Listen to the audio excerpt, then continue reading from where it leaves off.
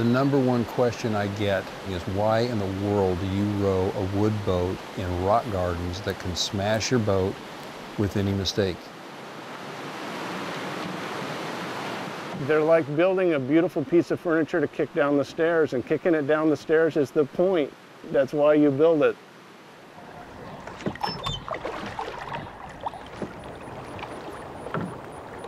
When you see a wooden boat in this setting, it will literally turn your head and turn the clock back 50 to 75 years. On this chilly October morning, Greg Hatton and Randy Dersham have returned to the Rogue River. They are setting off with their river buddies for a 4-day trip. The thing that draws this group together is the passion for the river and river running. Some 20,000 people float this section of the Rogue each year, but these guys do it a little differently. This is Greg, and the beautiful wooden boat that he's rowing is a hand-built replica of a boat that ran the Rogue back in the 1930s. And this is Randy and his dog Remy. He's in a boat so new that you can smell the final coat of varnish still drying. This is the first time this boat's been down the river. First day that it's been wet. You could say that their river running style is classic. And the river they've picked to run is not just any river.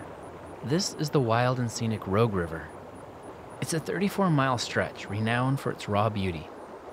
In fact, it was one of the original 8 rivers in America to be protected under the Wild and Scenic Act. For river runners, it's considered one of the classic rivers.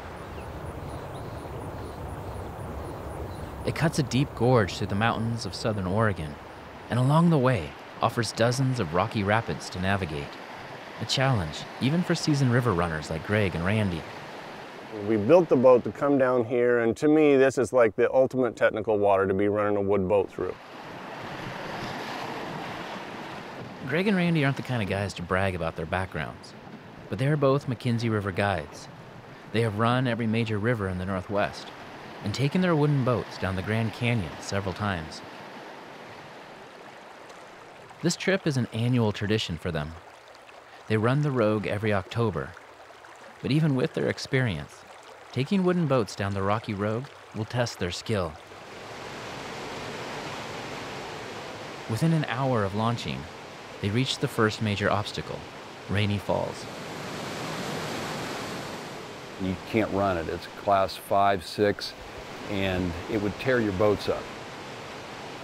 They can't run their boats over Rainy Falls, but to the side of it is a rocky channel called the Fish Ladder. Okay, coming. I'm going to eddy out right through that drop. The Fish Ladder is the way to get wooden boats from one side down to the other side. We line the boats. Let her go, I got her. Watch the line. Come down this way! That was a quick stop. It's the narrowest part of their trip, literally a stair-step of rocks. So we wrangle our boats down, and there's some danger in that. You've really got to be coordinated and quick on your feet. Whew. But that's the only way to get from the top down to the bottom and continue your river run. Not bad. Didn't look pretty, but that lining of the boats around Rainy is kind of a rite of passage, if you will, for river runners. As you watch those little drift boats on the river, you can see there's so much more action, there's so much more activity, there's so much more responsive than just about any other type of craft. They'll give you a ride on the river unlike anything else that's out here. And you develop almost a relationship with a boat when it responds to your touch and it delivers you safely on the other side of a rapid because of the dynamics of the boat and the way it can move. That's pretty special. The first time I saw a wooden drift boat come around the corner on the McKenzie River, I fell in love. And then I started pursuing, how do I get one of those? And the conclusion was, you build one.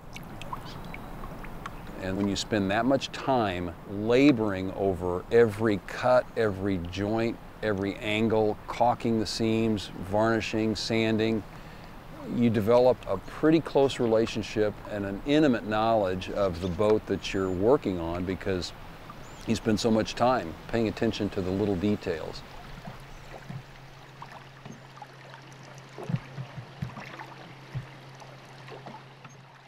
Although it's simple, there is this beauty in the simplicity.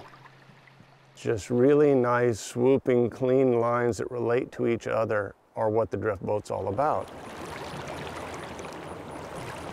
When it's made out of wood, you get this special connection to nature, and you get the connection to the trees.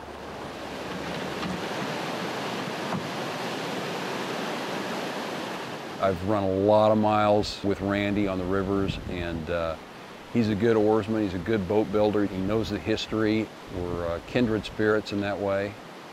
He likes to run old school, and so do I, and so we're a pretty good pair. What do you smell, Remy? Find a bear. I love it when he brings the dog. It's nice to have a dog in camp because this time of year there's a lot of bears down here, and they sound the alarm if there's a bear around, and the bears are pretty leery when they know there's a dog around. That's a pretty good sized bear. You sleep better when you know there's a dog in camp with you. At camp, you can see another aspect of Greg's passion for river running's past. He calls his style canvas and wool. I kind of came up with the idea of, okay, if we're going to replicate the boats, let's replicate the camping. When you see a canvas tent set up in a place like this, it's just another one of those reminders of the history and the guys who came before us and the way they camped, the style they camped. It's nostalgic. Folks have been taking wooden drift boats down Oregon rivers for more than a century. On the Rogue, one of the earliest was the popular Western writer, Zane Grey. His novels first introduced the Rogue to a wide audience. His cabin still stands along the river's side. So it's kind of cool to see where he actually hung out and did his work.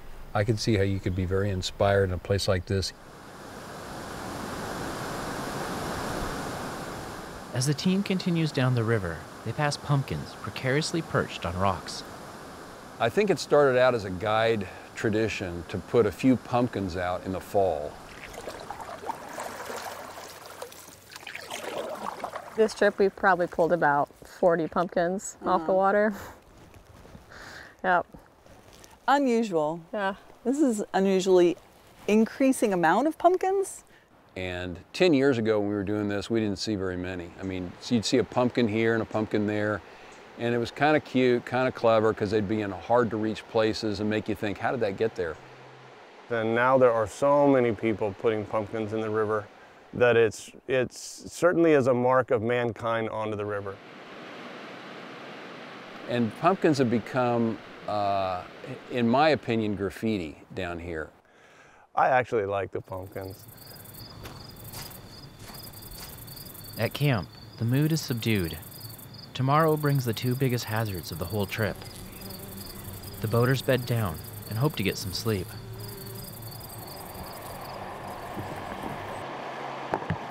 In the morning, Greg is quiet as he packs his boat. Ahead, the turbulent Mule Creek Canyon. Here, the river cuts through the solid basalt of the Cascade Mountains. In Mule Creek Canyon, the water is rushing through there so quickly that you're literally improvising almost every move. You've got very little room to navigate. In most places, you're touching the wall of the canyon with the tips of your oars. It decides what it wants to do. It is literally sitting there percolating. Most folks do this in rubber rafts that can bounce off rocks. But wooden boats don't bounce, they break.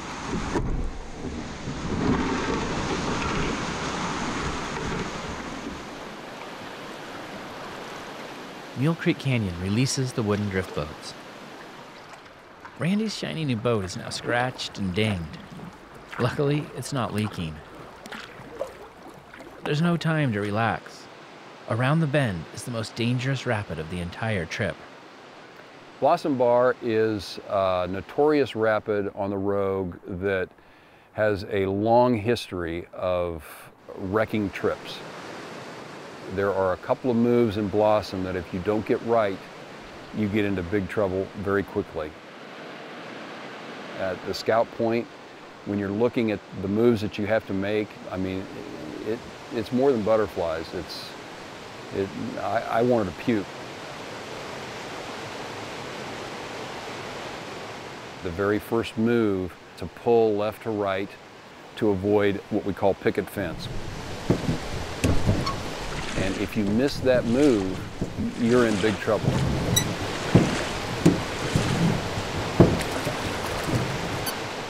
People have lost their river craft or lost their lives. And it just makes you appreciate the fact that you've got to get it right, because there are very real consequences if you don't. It's good when it goes right. It's good when it goes right. It goes bad real fast.